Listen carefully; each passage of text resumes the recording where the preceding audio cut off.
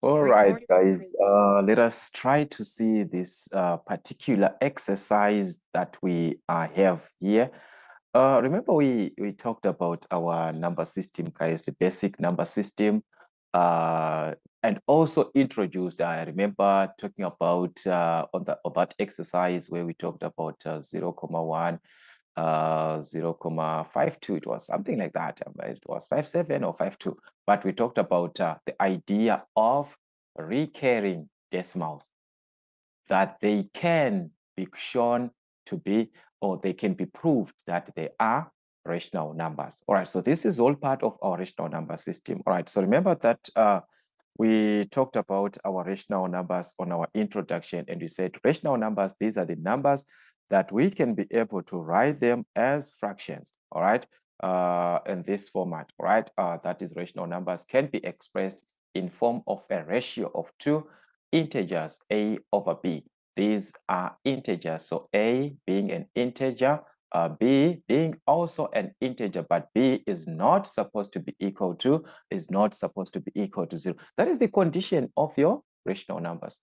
So if you understand this concept of our rational numbers, now the question, can we prove that the recurring decimals are rational numbers? All right, we had a proof of 0,1, if you still remember, and other. So you're just going to have a continuation on this exercise. If you not watch that video, make sure that you watch the video. I think it was exercise 1, on exercise 1, where I talked about this part of our recurring decimal, so that at least you can be able to understand this class as we are moving together. So that is our part D of the question, where we are given in this case, show that the following recurring decimals are rational. All right, so the first part of our question, we are given in this case 0,4 dot like that. So this means it's a recurring number. Remember, I told you on the introduction that a recurring number, if it is given like 0,1, it means 0,1111, and so on and so on.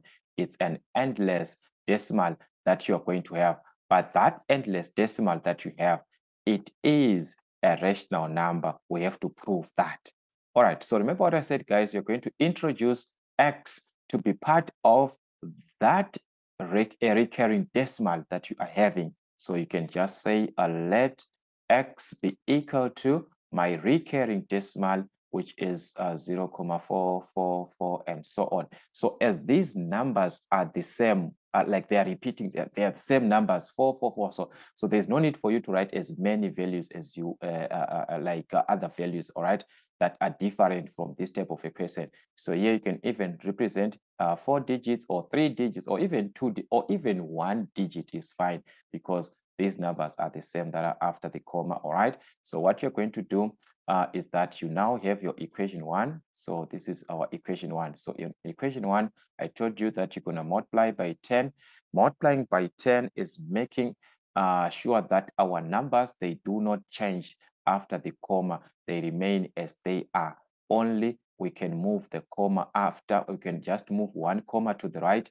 That is the case of multiplying by 10. So we're going to multiply everything on equation 1, including our x. So that's 10 times x, which is 10x is equal to, you multiply this number by 10. Remember, guys, I told you to multiply by 10 means you move 1 comma to the right. So meaning to say our comma is now at this point. So the number is supposed to be 4 comma. You write the digits after the comma, which is, we've got 3 digits after the comma. That is 4, 4, 4, like that. But remember that this and so on means there are so many values that we have thereafter. They are so up to infinity. So we are going to take one of those 4s that are there after the comma, so that it matches also like the same number of values after the comma, so that it becomes we have 1, 2, 3, 4 digits. We must also have 4 digits after the comma. That is the purpose of what? Of doing that. All right. Otherwise, it does not affect our calculations. We were supposed to multiply again by 10 and so on and so on and so on, but we can see that, remember, the purpose is that the digits after the comma, the numbers after the comma, these ones after the comma, are they the same? if they are the same, as long the digits after the comma are the same, as long you see this part happening, that the numbers after the comma are the same for the two given equations. This is our equation 2. Once you see this happening, you subtract. So in this case, you are going to subtract. What are you subtracting? You are subtracting the given equations. So you can just write equation 2 minus equation 1. So in this case, we're going to subtract equation 2 minus equation 1. So equation 2 being this part, or you can even write equation 1 minus equation 2 if you want, but you'll be working with the negative values here. You are going to be maintaining positive values. So it's going to be the part of x to the x here. So that will be 10x minus x. Remember, we are subtracting equation 2 minus 1. You move on to the numbers on this right side, which are the numbers. So you have got 4, 4, 4, 4, like that. You just maintain 4 digits after the comma, the ones that you had before. So that is going to be minus 0, 4, 4, 4, 4, like that. So if you are to take a closer look, the purpose of us subtracting was because we have same numbers after the comma. So if they are the same and we subtract these numbers, they will cancel each other. We are going to have 4 minus 4, which is a 0, 4. So you're going to obtain 4. You just subtract.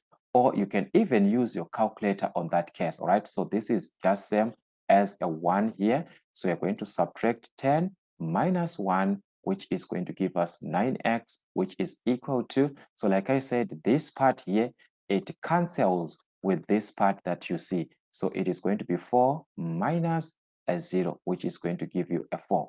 But if you are not sure about this, just use your calculator with the values as you see them as they are here. So you're going to have 4, 4, 4, 4, 4, like this, 4 of them, minus 0, 4, 4, 4, 4, like that. So you're going to obtain a 4. So that is the condition that I'm simply explaining to say that if you have these values after the comma being the same, you get a 0 from there. So you just subtract the numbers that are before the comma, which is 4 and 0, which gives you a 4. Then to find x, you are multiplying from our equations from grade 9. We said we divide by the number. To remove the number that is multiplying, you have to divide by that number. So that means you remain with x in that case, all right? So therefore, we are going to see that our x can be written as, so therefore we are going to have our x as 4 over 9. Remember, what does x represent? X represents our recurring decimal, which is this one that we had before. We said in place of our recurring decimal, let it be represented by x. So if x represents a recurring decimal, and that same recurring decimal represented by x is giving us 4 over 9 as a fraction, we have to check now, is it a rational number or not? So remember our introduction, we said a rational number is the one that we can write in the form of a over b, where a and b are integers. And that's exactly what we are seeing here. We can see that we have got a and b, 4 over 9, these are integers, and b is not equal to 0. So that we have shown that this is truly a rational number. So that's why all along I was saying, guys, whenever you see, that's an irrational number, sorry. That's why I was saying whenever you see a recurring decimal, it's a rational number, it's a rational number. But now we are proving to say truly they are rational numbers. So that now answers our question to say, why are we saying a rational number? I mean, a recurring decimal is a rational number. So that is to show, we are now showing, we are now proving that. All right, let us check the second question and see what we have. Sorry for that. I wanted to do this. So I want us to take this second question and see. Let us try to prove and see, because sometimes it's not that you're going to work with two equations. Sometimes you have to multiply. They can be up to 4 equations until you obtain same digits after the comma. So you have to be careful on your simplification. So the next one is given as 0.21. So that's number 2, whereby we are given as 0.21, and there's a bar there and another bar. So this is like this. All right. So let us consider this. We want to show that this is a rational number. So like I said in the previous case, we are going to introduce x. So let x be the recurring decimal, which is 0.21. So it's repeating at 21, 21, 21, 21, 21, and are repeating. So it is going to be 0.21. It repeats again, 21. It repeats again, 21. It repeats again, it repeats again, and so on and so. Guys, you can write as many digits as you want. Let us just keep 6. They are fine. Guys, 6 digits are fine. All right. So you're just going to write and so on and so on and so on. So you write as many digits as you want, or even 4 digits here, guys, they're fine. Instead of working with so many digits like this, we end up having a lot of things. Let us just work with 4 digits. They're fine here. All right. So that's 0.21, 21, and so on and so on. All right. So this is going to be your first equation. So like I said, what are you going to do? You're going to multiply by 10 your equation throughout. All right. So 10 times x, that is going to give us 10x. 10 times 0 comma this, you're just going to move 1 comma to the right, meaning to say your comma is now at this point. So it is now 2 comma 1 to 1 and so on. So it is now 2 comma 1 to 1 and so on and so on. So to match the values to remain with the 4 digits after the comma 1, 2, 3, 4, we are supposed to include another digit. So it's now 1, 2. So it's going to be 1, 2 again, 1, 2, 1, 2, 1, 2, and so on. All right. So that is what you're going to have. So this is our second equation. All right. This is where we are, guys. Let us reason together here. Let us be together on this part. Are these digits, these numbers after the comma, the same? Are they the same? That is the question. That is the question that you're supposed to ask yourself. Let me do this. Are these digits after the comma the same? 2, 1, 2, 1. Check here, guys. This is 1, 2, 1, 2, not 2, 1. This is 2, 1, 2, 1. So these ones, they are not the same. So if they are not the same, don't force yourself to subtract because they are not the same. You have to subtract if they are the same. So what are you going to do? You multiply again by 10. We're going to see what's going to happen there. Let us multiply again by 10. All right, so that's 10 times 10 this time. So 10 times 10, which is we are now at 100x, is equal to, you multiply by 10 here, multiply by 10, simply move a comma to the right, 1 comma to the right. So your comma is now at this point. So it's now 21 because it's at this point. So this comma is shifted. So the number is now 21. You have moved the comma, it has moved, it's now here. So it's now 21 comma 212. So you're going to have 212 and so on and so on and so on. But because we've got 4 digits after the comma, 4 numbers after the comma, here we've got 3 numbers after the comma. So to make them 4, we're going to maintain 2, 1, 2. So the other digit must be a 1 and so on and so on and so on. So now we have our equation 3. All right, so instead of me multiplying again by 10, I have to check because I'm now having another equation. Maybe the digits after the comma or the numbers after the comma, they are the same as here. Maybe they are the same as what we have here. I'm not saying they are the same. I'm saying maybe. So let us check now if they are the same. The question is, the numbers after the comma, they are supposed to be the same. So if we check here, this we've got 2, 1, 2, 1, which is the same scenario as what we have on equation 1, 2, 1, 2, 1. So if we are to consider that these digits are the same, not here, this one is same, it's 1, 2, 1, 2, this is 2, 1, 2, 1, 2, 1, 2, 1. So equation 1 and equation 3, all right? Equation 1 and equation 3, they have same numbers after the comma, same numbers after the comma. So if we have same numbers after the comma, what are we going to do, guys? Remember I said you subtract. Once you see that, you are going to subtract your equations. So in order for you to subtract, you subtract where the numbers are the same. We saw that it's happening in equation 3 and equation 1. So that means we are going to subtract equation 3 minus equation 1. So that's we are going to subtract equation 3 minus equation 1. What is equation 3? We take everything as it is on equation 3. Equation 3 is given as 100x, all right? Then we subtract what we have, everything as it is on equation 1. So 100 is subtracting x on equation 1. So that is 100x minus x is equal to, again, equation 3 minus equation 1. So we take this side, what we have on equation 3, which is 21,2121. So now there's no need for you to write and suppose. We know that these numbers are the same, that we're going to have 2121 and so on, all right? Minus, we take this side, what we have on our equation 1, which is 0,2121. So there we are, guys. We are supposed to subtract. But like I said, on your subtraction, it's an advantage because you're just going to subtract direct. All right, so here it's a 1. So if we subtract 100 minus a 1, you just remove a 1 on 100. You remain with what? With the 99. So that will be 99x. Or you can just use your calculator, like I said before. If you are having a challenge on your subtraction, addition, use your calculator to prove that 100 minus a 1, that's a 99.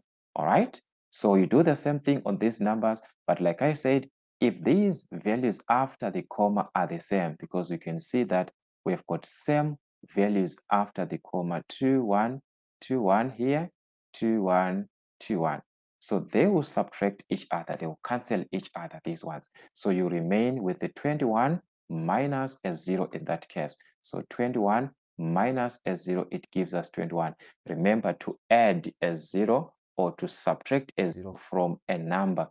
It remains as it is. It is not affected if you add or subtract a 0. All right.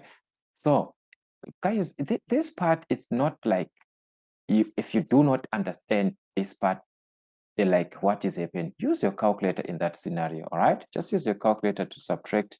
That's 21 comma 21 like this, comma 2121 minus, that's 0 comma 2121 like this. So this is going to give us a 21. So you can even use your calculator on a condition that you want to prove that your answers are correct. So now to find or to determine the value of x, since it is a multiplication, like I said, you are going to divide by what? By 99 both sides. So therefore, we are going to have the value of x in that manner, which is going to be 21 over 99. But we can also check on our calculator if this value can be reduced. But as you can see, we can reduce by 3 there. Yeah, so that's 21 over 99 like this, which gives us 7 over 33. All right, so therefore our x is going to be equal to 7 over 33. That is the value of x, 7 over 33. So if we have 7 over 33, is it a rational number? Because the question is, we are proving or we are showing that it's a rational number. So the question is that, is this fraction that we are having a rational number? Truly, it is a rational number. It is a ratio of two integers, 7 an integer, 33 being an integer, all right? And the denominator, which is our b, is not equal to 0. So therefore, it means we have what? A rational number there. So that is how we can easily show or prove that these are rational numbers. All right, let us check number 3. This part here, 0,1. All right, there's a tricky thing, like we've got something there which is just a tricky part to say. There's on for the dot there, it's on 4. All right, so it is 4 that is repeating, not 1. No, not 1. The dot that we have, it's on 4. So it is 4 that is repeating. So it means this we're supposed to have it as 0, 1, 4, 4, 4, 4, and so it is the 4 that is repeating, that is a recurring part, is on 4, not 1. 1 is not involved. So in that case, we are going to introduce x. So let x be equal to, that will be 0, 1, 4. So it's going to repeat 4, 4, 4, 4, and so on and so on. All right, 4 digits are actually fine. All right, so I'm going to have this way, and so on and so on and so on and so on. All right, like I said, guys, you don't need to have 20 digits there or 30 digits. No, just few digits are fine. So let us multiply as usual. Gonna multiply by 10 so that we'll see, are we gonna have same values after the comma or same digits after the comma. So let us multiply by 10. 10 times x, that is going to give us 10x, right? Then 10 times this, we said we're gonna move 1 comma this side. So it is going to be, if we move the comma here, it's going to be 1 comma. We're gonna remain with this 4, 4, 4 after the comma. That's 4, 4, 4. Here there are 5 digits, all right? 4 digits, 1, 2, 3, 4 digits after the comma. Here there are 3 numbers after the comma.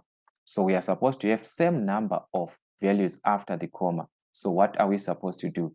We are supposed to add another 4, because here, like I said, there are so many 4s that we have after that. So we're just going to take one of those, then we put it here so that we maintain like the digits after the comma, the numbers after the comma. We have got same number of values after the comma, therefore. But let us check, is that equation 1 and equation 2? On equation 1 and equation 2, are we having same digits, same numbers after the comma? Here there is 1, here we do not have a 1, so they are not the same, because we are comparing these ones. These are the ones that we are comparing. There's a 1 here where we do not have after the comma. So they are not the same. So what do you do if they are not the same? You multiply again by 10. All right, don't be tired up. Multiply again by 10. So you're going to obtain 10 times 10, which is 100x, is equal to, you multiply by 10, this one, you move your comma, it's now at this point. So your number is no longer 1, it's now 14. Or you can even do it on your calculator, like you can just multiply on your calculator. Am I still having this on the screen? All right, let me just show you on the screen here. 1,444 like that, 4 like this. You just multiply it by 10, all right? What do you get? You are going to get 14,44 and so on, which is the same thing that I was explaining, yes, which is 14,444. But you are supposed to know that here there are so many 4s that we left out. So it means there is going to be another 4 to maintain 4 values after the comma, all right? And so on and so on and so on. So this is going to be our equation 3. All right, that is how you play around with this type of equation. You can even use your calculator to multiply. All right, but remembering that you are supposed to maintain, if there are 3 numbers after the comma, you maintain 3 numbers after the comma. If there are 7 numbers, you maintain them. Here I used 4. These ones you choose of your choice. You can even use another 4. You can choose 6. You can choose 7. It's your choice. All right, but here I'm just going to choose 4. So I have to maintain 4 digits after the comma, 4 digits after the comma, 4 digits after the comma, or 4 numbers after the comma. But that is not the idea of our question. The question is that we are supposed to check now to say, do we have a condition where these numbers that we have been talking about after the comma are the same? Where are we having from the equations? So we can see a miracle that is happening on equation 2 and equation 3. Here there is 4, 4, 4. The numbers after the comma here are the same as these numbers after the comma here, 4, 4, 4, and so on. So equation 3 and equation 2 are the ones that I'm going to use in this question, because these are the ones that I have same numbers after the comma. So I said, once that exists, what are you going to do? You are going to subtract. So let us subtract. We're going to subtract equation 3 minus equation 2. So if we subtract equation 3, it will be 100x minus 10x. All right, that's 100x minus 10x. You subtract where the equations are the same. You are not going back to equation 1. Those ones, it was because equation 3 and equation 1 were the same. But yes, different. Look at equation 1. There's a 1 there. We don't have a 1 here. All right, so you do the same thing. Equation 3 minus equation 2. So this will be 14,44444 like this, minus this value, which is 1,4444 like that, and so on and so on. So once you are at that stage, remember what I said, you can easily subtract your equations. From the left hand side, they've got 100. Here we've got 10. So that's 100 minus 10, which is going to give us 90. So that's 90x is going to be, we subtract here. So like I said before, these are the same. So they will subtract each other. Meaning you've got 14 minus 1, which is 13. Or you can just do this on your calculator. You can subtract direct on the calculator. That's 14,444 like that, minus 1,444. Make sure that the digits here, you've got same number of values, like the digits after the comma, like they are 4. If they are 4 here, make sure they are also 4 here. All right. If there are 5 values after the comma, make sure there are also 5 values after the comma, so that you can subtract properly. So as you can see, you're getting 13, which is the same number that we are having on this part. So what then is going to be the value of x? Since you are multiplying, we said we are going to divide by the number that is multiplying. So therefore, we are going to obtain that our x is equal to 13 over 90. So that's the value of x that you're going to obtain, 13 over 90. And like I said, you can also test your values, all right? You can also test your values to see that if you have exact exact values, if it gives you exactly what you have. You can also test these values if you have exactly what you were given before, and also to reduce your values. 13 over 90, 13 over 90, this cannot be reduced, it remains like that. And also you can confirm that it's truly this recurring decimal of 0,144, of 0,144 and so on. It must give you the same thing if you simplify that. Let us put it this way. Let us just change to a decimal like this, 0,14. So the 4 in bracket, this, the one they are showing that it's recurring, this one. Or you can change it and properly see 0,144. As you can see, this is the recurring part that we had. So if you have an answer and you take your calculator to confirm, and you do not obtain the same scenario as what you have here, or the same situation as what you have here, it means that answer is wrong. You have to redo your work, because you must get back here to this point where you are having it as a what? As a recurring decimal from the fraction that you have. It must give you back that. All right, so these are typical questions, like I said. You just have to work with as much questions as you can. Try to revise also with your question papers that can actually help as you are revising towards your exams. So I'm not going to answer all the questions. I want you to try, so that where you have challenges on this exercise, let us know, guys. Let me know on the comment section so that you can answer them together. But for revision's sake, let us also try to see what is happening on question number 4. On question number 4, we are given thus 19,45 like this. So the dot there is on 5. All right, this one is on 5, this one is on 2, and 4, and so on. All right. So it means we are having 5, 5, 5, 5, and so on, which is repeating. So that we are going to introduce as our x. So let our x be equal to 19,45. So the 5 is going to repeat, guys, and so on and so on and so on.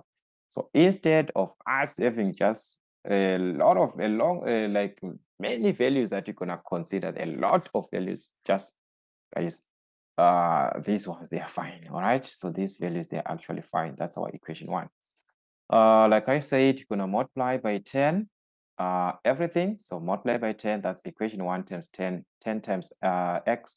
that will be 10x is equal to, you multiply this by 10, you just move 1 comma to the right, which is going to be 194 comma, you're going to have 555 and so on. All right, so that will be 555.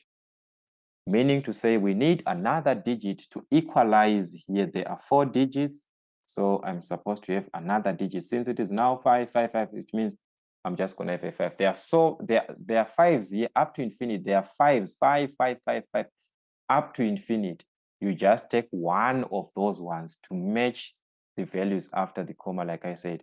All right, but we have same values after the comma. Here it's 4,55. Here it's 5, they are not the same. Here we have got 4. Here we do not have a 4. So what did I say, guys? When you do not have same numbers after the comma, you multiply again by 10. All right, so multiply by 10. 10 times 10, which is going to give you 100x, is equal to, if you multiply this by 10, it means the comma is now at this point here. So the number is now written as 19. So the number is now given as 1945. This is where the comma is now, comma 555. So we are going to be left with 3 commas there. We are going to be left with 3 digits after the comma, these ones, right? So because the comma was at that point. So the question is, we are supposed to have how many? 1, 2, 3, 4. So we're just going to add another 5 so that it maintains what we have from the other equation. So like I said, guys, if you do not understand this part of you multiplying by 10, that you move a comma and this and that, use your calculator at once. You multiply your values 19. All right, so we're going to need our calculator here. That's 19. All right, 194, 5555, like this. You multiply it by 10. So you're going to obtain 1945,555. So these 3 digits here. So you just add another 5 so that you obtain 4 digits after the comma, just like other equations. But the question is, these are the equations that we have, but do we have the same part that the digits after the comma are the same? The numbers after the comma are the same. Do we have a situation like that happening? Where, in which equations? That's the question that you have asked yourself. Yes, it's happening on equation 2 and equation 3. This is equation 3, sorry. So it's equation 2 and equation 3, whereby we have got 5, 5, 5, and so on. All right. The same thing is happening on equation 3.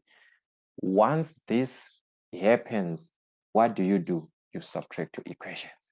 So you're going to subtract in that case, equation 3 minus equation 2. So let us subtract and see what's going to happen. If we subtract our equations 3 minus 2, we are going to have 100x minus 10x, which is 90x, is equal to, we subtract these two. So like I said, we're going to subtract this one and this one, because these ones that are the same here, they will cancel. All right. So meaning to say, we're just going to subtract the whole numbers, only this whole number and this whole number, or you can just subtract as it is, guys, on your calculator, everything as it is, still you obtain the same answer. So let's subtract. When I have 1945 minus 194, like that, which is going to give us 1751. So this is going to be 1751. All right, now divide by 90 both sides. It's going to just divide by 90 by 90 and see what you're going to have for x. So this is the value of x that you're going to have at the end, which is 1751 over 90. Is it in simplest form? If I divide this number here by 90 like this, it still gives me the same number, meaning to say it cannot be simplified further. It's already in what? In simplest form. If it gives you the same answer that you used on your calculator, it still repeats the same answer. It shows that it cannot be simplified further. All right. So now checking the fraction that we are having from this number that we had of 19,45 with a bar on 5. Is it a rational number or not? Because we have to prove, yes, truly, this is a rational number, because we have expressed it in the form of A over B. where A and B are integers, and B is not equal to, and this number is not equal to 0. So that's it. So guys, we just have to work with more questions. So like I said, let us try as much questions as we can on that exercise. If there are any questions that we still have that are still having a challenge on that exercise, let me know so that we can work on those questions together as we are preparing ourselves towards our revisions and so forth. Some of us starting this for the first time. So let me know on the questions that are still having a challenge so that we can work on them together.